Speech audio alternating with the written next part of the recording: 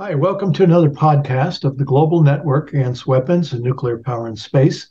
The Global Network was created in 1992 to prevent the arms race from moving into space. Support the show by clicking on the like button and subscribing to our YouTube channel, and check out our website, spaceforpeace.org. We thank Global Network board member Will Griffin for doing the tech work to make this show possible. Our guest this time is Tamara Lorincz from Canada. She's a board member of the Global Network. Welcome to the show. Thank you so much, Bruce, for having me. We'd like you to take just a moment and briefly introduce yourself to the audience.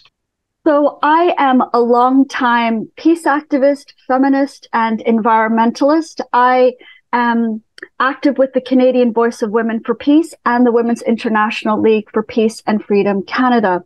And not only am I a peace activist, but I am also an academic, and I am doing my PhD at the Balsillie School of International Affairs at Wilfrid Laurier University in Waterloo, Ontario. And my research is on the climate and environmental impacts of the military. And Bruce, as part of my introduction, it's important for me to say on this topic of disinformation that we are going to be engaging in, that I am working on my 6th university degree. So I have 5 other degrees from 4 other institutions, and I care very much about the university as an important space and for critical inquiry, for debate, and for dialogue. And what I've discovered at the university has really troubled me. So I'm really glad we're having this conversation today. All right. Thank you so much. I'm looking forward to it as well. So we're going to have you talk about this very important subject that you're calling, quote, the Disinformation Project, how universities are partnering with NATO and the state to suppress dissent, unquote. So you're going to begin with a 15-minute, fascinating PowerPoint presentation, and then we'll use the rest of the show to discuss your important research. So go ahead, take it away. Great. I'll just share my slides right now. So I have discovered the existence of a very insidious NATO National Intelligence Services academic network to control information on social media and on campuses in Canada. The scale and scope of this network is extremely troubling, and what is happening in Canada is also happening in the United States and in Europe. And it is an information operation that is carefully coordinated by the US government, by NATO and the European Union. And it is a partnership with social media and with academia. And it has been developing over the past decade, and it has been deployed to deal with this terrible war in Ukraine. So after Russia invaded Ukraine or started its special military operation last February, I noticed that the Canadian government was very active on social media, promoting this idea that the war in Ukraine was unprovoked. So you can see this tweet from the Canadian government. It says, "Stand with Ukraine, stop the lies, and learn more about Canada's efforts to counter disinformation." I also became concerned that there was no open debate about the war in Ukraine at the university. No professor, no one was criticizing what Canada and NATO were doing in Ukraine. And there wasn't any event or professor, calling for peace. There was this very strange silencing at the universities in Canada. And even professors with tenure weren't speaking out. However, there was one major event that was held for Ukraine. A year ago, last June, 10 universities in Canada did a big joint live stream of President Zelensky speaking remotely to Canadian students across the country. Zelensky told students that they should call on their elected officials to support more weapons and stand with Ukraine. And Canada's Deputy Prime Minister, Chrystia Freeland, introduced Zelensky, and she praised the fact that the federal government had spent over $1 billion in military and economic aid to Ukraine. And I was at the event at the University of Waterloo, which jointly runs the Balsillie School of International Affairs, Wilfrid Laurier University. So it was a joint event. And I protested with my sign, "Stop the war, stop NATO, peace in Ukraine, peace with Russia." And I received a backlash in the media and at my university. And my perspective of peace was very heavily criticized, and I was called a Putin propagandist. I had to defend my position of peace to the director, and I made 2 formal requests to my university to respect a diversity of views. And I argued that the university should be a place of critical inquiry, critical thinking, and we should be having debates about the war, and that the university should be the place where we're trying to find constructive ways to end the war and to promote peace. But that's not happening. That same month that Zelensky spoke to students, last June, the University of Calgary released a report entitled "Disinformation and the Russia-Ukrainian War" on Canadian social media. And let me explain for a moment, just pause here and define what is disinformation. So it is understood as verifiably false or misleading information that is created and disseminated to intentionally deceive the public, and it may cause public harm, and it is a threat to democracy and security. So my positions were considered disinformation. And this University of Calgary report claimed that the disinformation that is these pro-Russian narratives, such as NATO expansion is the cause of the conflict and NATO is an aggressor and Ukraine is a fascist state, is coming from Russian-influenced accounts from people like Ben Norton, Aaron Mate, Max Blumenthal, and John Pilger. But, we know that these people are not Russian-influenced people, but they are credible, serious journalists who are critical of U.S. foreign policy. And I informed these journalists about this University of Calgary report. I also contacted the University of Calgary, and I told them that I didn't agree with their findings, and I questioned where the money came for this report, but they didn't reply. However, I discovered that the lead author of the report, Professor Jean-Christophe Boucher, receives hundreds of thousands of dollars of research funding from the Department of National Defense in Canada. And this report received wide media coverages in newspapers across the country and in across the television. And in March of this year, another report came out called "The Enemy of My Enemy: Russian Weaponization of Canada's Far Right and Far Left to Undermine Support for Ukraine." And this report was done by the University of Regina, the University of Toronto's Digital Public Square, and the University of Maryland. And this report claims that Russia is influencing social media. The authors say that Russian disinformation is targeting Canadians through an engagement of 200,000 accounts on Twitter, but they don't provide any specific examples of these Twitter accounts or any concrete evidence. Yet the authors say that Russia is promoting these false narratives. NATO is responsible for the war. Ukraine is corrupt and doesn't deserve our support. And if Canadians want to cooperate with Russia on climate and Arctic issues, then we must return to diplomacy. Now, remember, these narratives, the report claims, are Russian disinformation, but we could actually make a very credible case that these are important, legitimate messages. So the University of Regina, in this report, also cites that previous University of Calgary report. So you can see that there is an echo chamber being created. And this Enemy of My Enemy report, again, got widely covered in the media, and it even got a big article in the New York Times. But this media coverage failed to point out that the main funders of this report were Canada's Department of National Defense and the U.S. Defense Advanced Research Projects Agency, DARPA.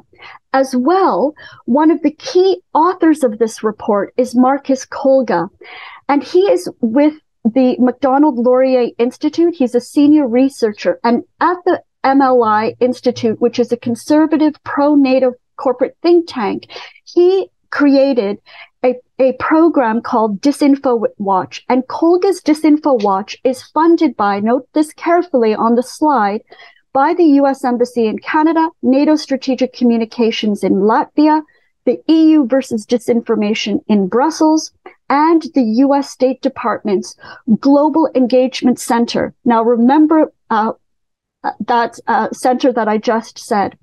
Then, last month, Marcus Kolga presented his report, The Enemy of My Enemy, at this 2-day conference that was held at the University of Waterloo, which is also one of my universities, called The Weaponization of Disinformation in Canada. And the conference was attended by academics across the country, representatives of think tanks, and government officials. And at this conference, they were identifying Russia, China, and Iran as the key disseminators of disinformation in the country, but there was no debate about the substance of the issues. They were just saying that these countries are spreading false narratives, and it's these professors and representatives of think tanks and government officials that were taking the authority themselves to say what is legitimate information and what is disinformation. And at this conference, they were also giving policy options to control information. And they said that we need a whole of government and a whole of society approach. Now, after attending this 2-day conference, I became even more worried, and I started to investigate further. And I discovered that in 2009, Canada's Security Intelligence Service, CSIS, established an academic outreach and stakeholder engagement process. CSIS is Canada's equivalent to the CIA and is the connection to the Five Eyes Alliance with the United States, the United Kingdom, Australia, and New Zealand. And over the past 10 years, through this academic outreach program, CSIS has been holding workshops with professors on different topics, but CSIS will not reveal the professors who are attending these workshops.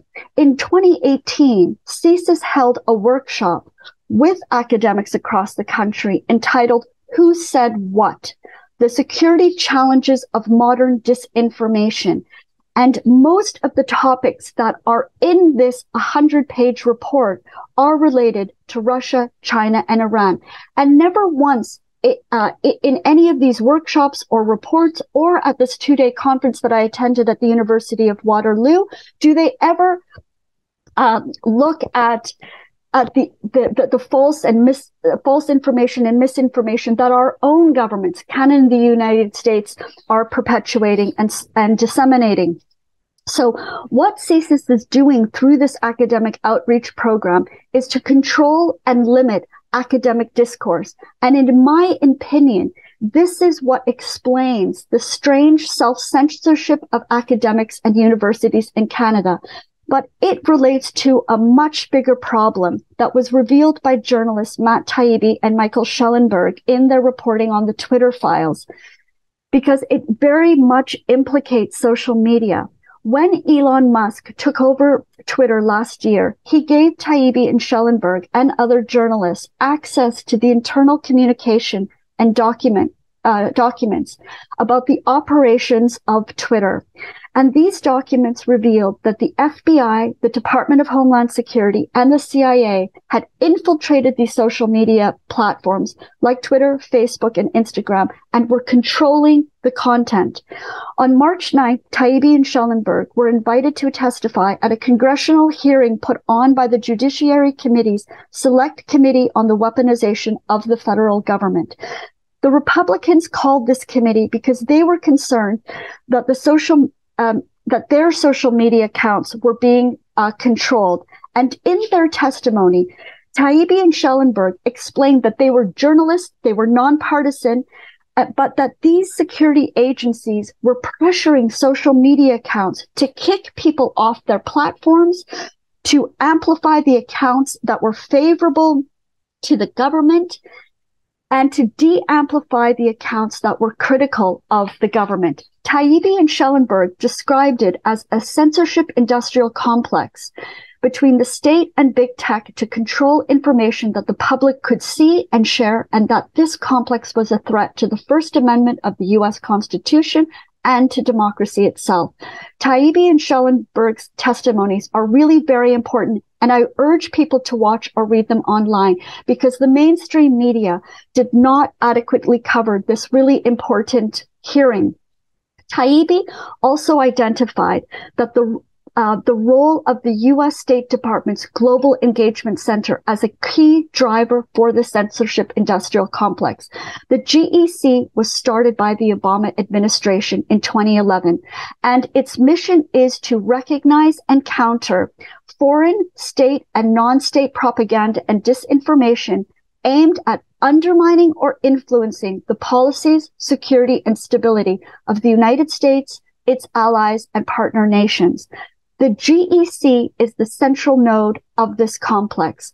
However, one important connection to this complex that Taibbi and Schellenberg didn't mention was academia, and I see it playing out at my university. But last year, Stanford University held a symposium entitled Challenges to Democracy in the Digital Information Realm. The academic who put on the symposium was Professor Michael McFaul, who was the former ambassador to Russia and who has been pushing for more weapons to Ukraine to defeat Russia. And he, of course, has been very active on social media. McFaul arranged for his former boss, President Obama, to give the keynote speech. And in his address, Obama attacked Russia and China for spreading disinformation, and he talked about the need to control information and how the U.S. and European Union were introducing new legislation. So finally, this disinformation project is part of an information war. Our governments and intelligence services are coordinating with NATO, social media companies, and universities to limit political discourse, suppress dissent, and it is a war that is directed against us. It's neo-McCarthyism and it's authoritarian. The problem is at the universities, and the universities are part of the problem. Now, imprisoned WikiLeaks journalist Julian Assange said, "Democracy is free speech and dissent." This disinformation project is antithetical to that. And I think what we need to do is expose this, challenge this, use social media and other venues to spread our information, to expose the threat that NATO is, and to promote peace and cooperation with Russia and China. Thank you. Wow. Sorry to make you have to go so short and so fast. I bet you could go on for hours with this incredibly important piece of work. Thank you so much, Tamara. I got 3 questions for you. First, why are so many Western academic institutions falling in line with this subversion of democratic debate? There are a couple of reasons. One of the prime reasons is because they are getting so much money from the federal government. So in Canada, what happened was in 2017, when the Trudeau government released their new defense policy called Strong, Secure, and Engaged, they released launched new funding programs through the Department of National Defense called the Minds Program and the Ideas Program. And there, academics and universities could apply for millions of dollars of funding to support pro-military, pro-NATO research. Now, this Minds and Ideas program is a 20-year program that has $1.6 billion allocated to it. So over the next 2 decades, the federal government is going to be giving approximately $80 million to universities, for this kind of research. And it's the Department of National Defense that receives these applications from university professors, says which is going to get funding, which isn't. And of course, all of the research projects that are in line with the federal government and national defense perspectives is what's getting funded. So you can see that the professors become dependent on this funding. The other thing is there is no research body in Canada or foundation, or the federal government is not providing any funding for peace research. As well, I believe that there is gatekeeping going on at the universities. I think that universities are only hiring academics that are very supportive of, of the government, of the military, of NATO. As well, there's another aspect to this, and the universities are very concerned about their graduates getting jobs, and they really want, like at a program at my university, the master's students to be able to work with the federal government in the Department of Foreign Affairs or the Department of National Defense. Even CSIS is recruiting on campus. And so the universities don't want to criticize what the federal government is doing because they want to ensure that their students, can get jobs in the federal government and that this money keeps flowing. In 2014, after the U.S. orchestrated coup d'etat in Ukraine that imposed essentially the muscle-backed, Nazi-backed right-wing government, I started tracking people that I found on Facebook that were supportive of it. And what it led to, I worked on it for about a week, just following, going down the rat hole, following the trail. And what I found was people that worked for NGOs on the coup were funded by George Soros, by National Endowment for Democracy, U.S. State Department, various European foundations too that were allied right-wing. And then that trail led me to universities in the United States, especially political science departments, that are facing state level cutbacks. We're talking about university of this state or university of that state. The states are in a fiscal crisis, so they're cutting back. And so these departments then have to turn to other sources for funding, right, to run their program. And so who pays the freight decides what the train schedule is going to be. And so what I found was that George Soros and, again, these other kind of sources were funding these academics. And then I began looking at what were these academics writing about this coup and about the situation in Ukraine soon after 2014. And what I found was they were largely, not always, but largely supporting the Western line. And so this really is a thorough infiltration, if you will, of academia. My next question for you. Absolutely. Yeah, sorry. Do you want to comment on that anymore? Well, just to say, then what academia is doing is turning around and giving its legitimacy to all of this. So, we rely as a public on the university to be doing good research, right? To be doing investigation, to be objective, to try to, do research, to explore all the facts and to help us make sense of things. But instead, it's just becoming an echo chamber. And even worse, it's giving its veneer of legitimacy and credibility to these reports that couldn't even be peer reviewed because they're not even revealing specific facts and data. Well, let's go to my second question. So, you're a longtime peace activist in Canada, and how are peace people in general across Canada that you know and that you've worked with over the years, how are they responding to your research? Well, the peace community in Canada is very supportive of the work that I'm doing to try to, bring in facts about what is, going on with this horrible war in Ukraine, NATO's role, the Canadian government's role. And, for me as a peace activist, like I said, I'm also an academic. And for me, it's really important to have evidence-based research. So I do a lot of digging to look at source material.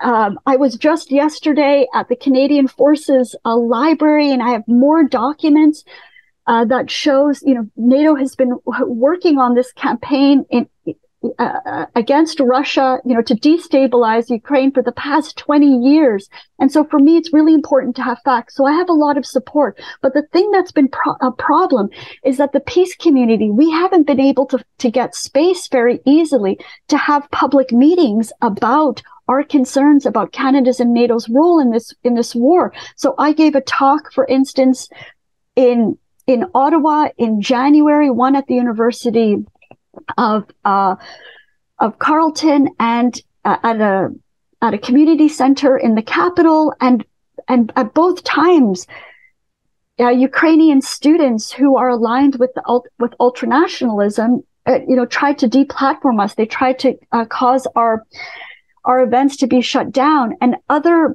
peace activists like Yves Engler, a great author and activist in Montreal, he has been deplatformed and not able to speak about the great research and writings that he's been doing about this war.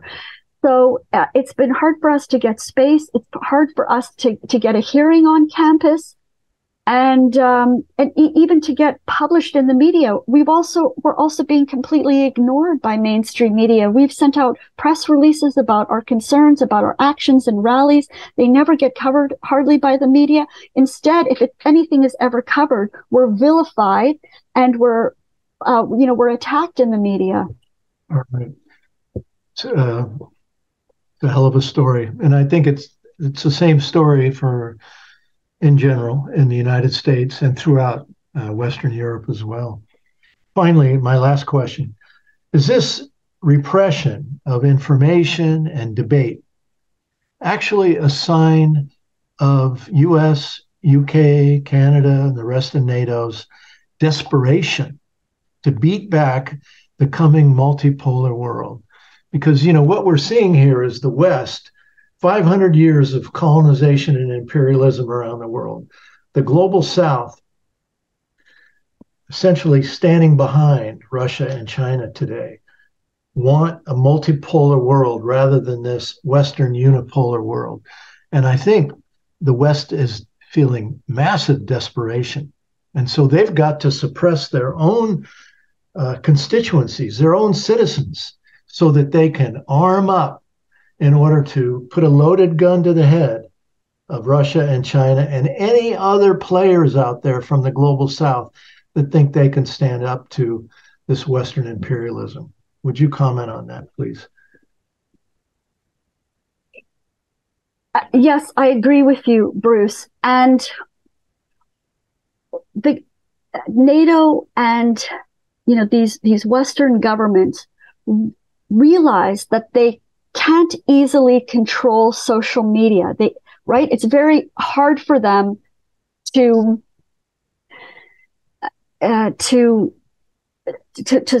stop the public from sharing information on the different platforms, because they've already co-opted, they've already constrained mainstream media, right?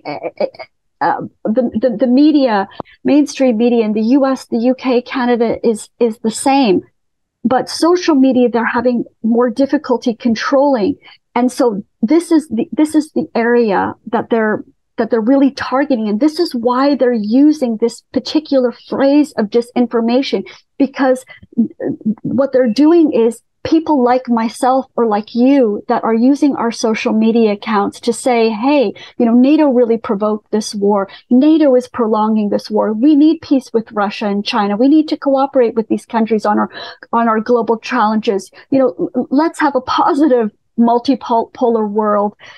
They're calling people like us and our messages disinformation to try to suppress and repress us. This is why it's important for us to expose this, to demand transparency, find out who is funding things that we think is strange, and then to help each other spread our messages on social media and out in the public. Yeah. And so we need to support each other. Thank you. Well, Tamara, thank you so much. You will continue this discussion in the Global Network's 31st annual meeting that we're going to do online, a Zoom panel discussion. You'll be one of the panelists. It's July 15th. If you go to our website and look in our events section at spaceforpeace.org, you can find the registration link for that Zoom conference. So you'll continue at that time this discussion. Thanks again for everything, and know that you're not alone out there. And thank you for watching another edition of Space Alert. We'll do another show soon with a different movement leader from a different country, different part of the world. Until then, good luck to you all, and please get organized.